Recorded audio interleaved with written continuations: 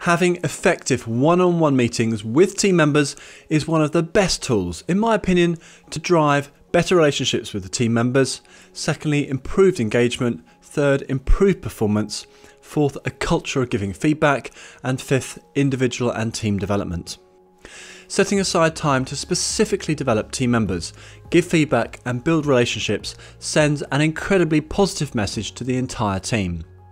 I share 5 actions for effective one-on-one meetings with team members, so you get the most out of the time you invest in these meetings. These actions are: I break down what I've found works well for each of these 5 actions. Experiment and work out which of the suggestions works best for you and employ as many of them as you can.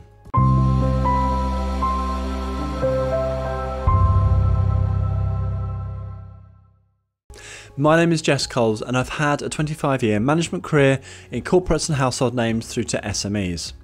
The one-to-one meetings I had each week with my team members were the most important meetings I had. The results the team consistently delivered paid back the time I invested many times over. Run effective one-on-one meetings and you get a huge amount back in return. And if you're new to this channel, Enhance.training shares business and people management expertise to help you improve your performance and that of your team and business.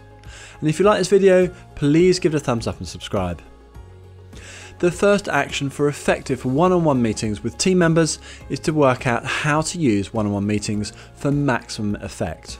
For me, there are several vital reasons for holding one-on-one meetings with staff, and 5 of these reasons are: firstly, building strong, trusting relationships. Secondly, providing two-way feedback. Thirdly, setting direction for the individual or agreeing on direction with the individual. Fourth, providing coaching and mentoring to improve individuals' skills and performance. And fifth, the opportunity for two-way information sharing. There are plenty more benefits to have. These are my top 5.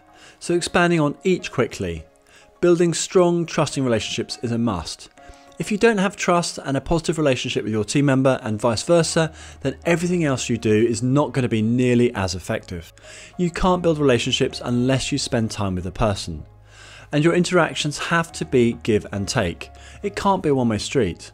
I would suggest aiming to support and help your team member first before doing anything else, and doing this consistently.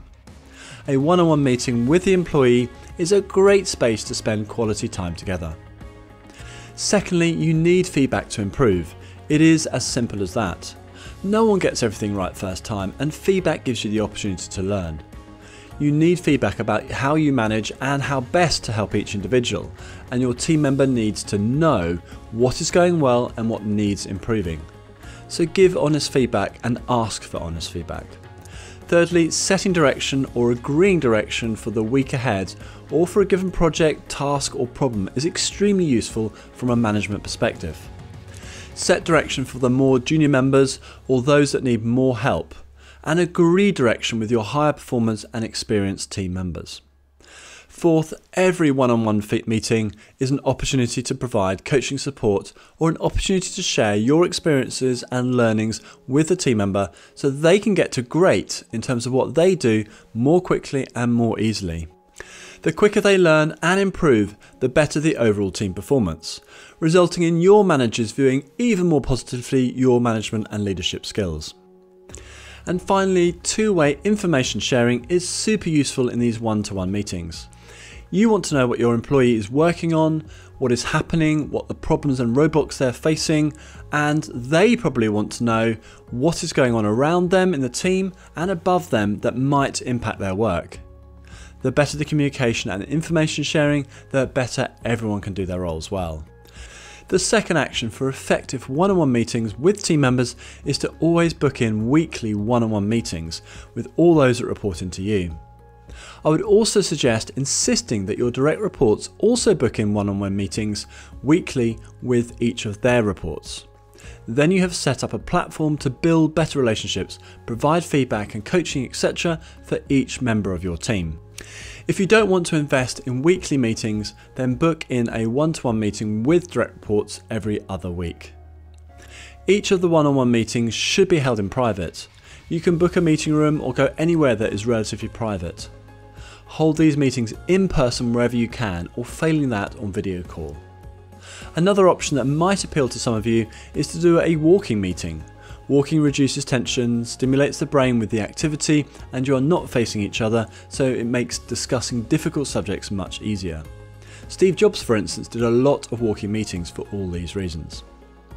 Lastly, make sure that your one-on-one meetings are booked at the same time each week, and make sure that you are always on time for the meeting too.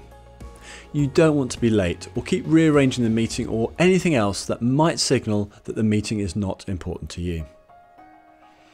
The third action for effective one-on-one meetings with team members is to prepare for the one-on-one meeting. Creating a joint agenda will make your one-on-one meeting more effective. The best thing about creating a specific agenda for each meeting is both of you get a chance to do some thinking time before the meeting. The thinking time before the one-on-one meeting means better use of the time during the meeting. Ask for the key agenda items for the one-on-one meeting from your team member at least the day before. Share the items that you would like to talk about after you have received some input from them. Don't be tempted to impose your agenda onto the meeting. While quicker to do, it doesn't promote a partnership or make the meeting as useful for the other person. An alternative approach is having a standing agenda with space for additional specific items that either of you want to bring to the meeting. It can be tough to keep up with creating a bespoke agenda for each one-on-one meeting. So work out what best suits both of you for these meetings. Aim to speak less than your team member. This action ensures that they have the space and opportunity to speak about their key issues rather than responding to your issues. The fourth action for effective one-on-one meetings with team members is to work out how to conduct one-on-one meetings. There is 1,000,001 ways to run one-on-one meetings, and I suggest you play around with your approach to see what works best for the both of you. To get you started, here is an agenda that is a great place to start, and I will talk you through each item quickly. You can move the agenda items around to suit what you need for each meeting. Start with checking in with the other person. Ask them how they are and what they've been up to. This section of the one-on-one meeting is about building the personal side of relationships, checking that they're okay, happy, etc. The check-in often feeds quite neatly into the two-way information sharing. What have they achieved since the last meeting? What are their thoughts, their issues, their challenges, their insights, etc. Find out what is happening in their world. And as a manager, you're sitting in the middle of all the activity of the team and are more likely to know what is going on outside of the team too. Sharing relevant information to your team members' role, work and projects is very useful for them, and it helps them to do a better job. I also like to chat about the top 2 to 5 things that they are planning to achieve over the coming week. And then spending some time on goal updates is useful in each one-on-one meeting. This keeps the focus on the individual's goals, and you get regular updates on progress and the opportunity to input and help as needed. If they're starting to fall behind on reaching their goals, you can step in and get them back on track earlier when it is easier and quicker to do. And don't forget to praise good progress, good quality work and results delivered. Most managers praise too little in general, so make the effort to praise where it is due. Coaching the team member in solving their problems is another very useful part of any one-on-one meeting. The more your team members can solve problems and the more you can trust them to solve problems, the better off you and the team will be. You're also making better use of their talents, hopefully why you hired them in the first place. And lastly, make any decisions appropriate for the one-to-one meeting. Throughout the one-on-one meeting, you should be providing feedback to your team member. I suggest that you favour a coaching style, asking questions to get the team member thinking rather than you telling them information. Adapt your style to the situation and the team member in front of you. As a manager, you also need feedback to improve, so ask your team member at the end of the one-to-one meeting or at any convenient point. Ask what should you continue, change or stop. Ask how you can help support them even better. Ask what management style works best for them. The more that they trust you, the more that you are likely to get useful feedback. So just listen to the feedback, don't challenge or disagree with the feedback during the meeting or you won't get any more feedback. And throughout the meeting, work hard to control any negative emotions. Keep yourself aware of your own reactions and your team members' reactions when you are talking through each subject. Keep the meeting focused on helping your team member do an even better job and building strong, trusting relationships with them. And lastly, try to ensure that both of you leave the meeting with at least one action to do. The fifth action for effective one-on-one meetings with team members is to follow up. You've had a great, effective one-on-one meeting with the employee and you both leave the meeting energised and with actions agreed. You each rush off to the next meeting or go back to your desk to go through the next batch of emails, etc. i.e., everyone is busy and it is very easy to forget about the actions agreed.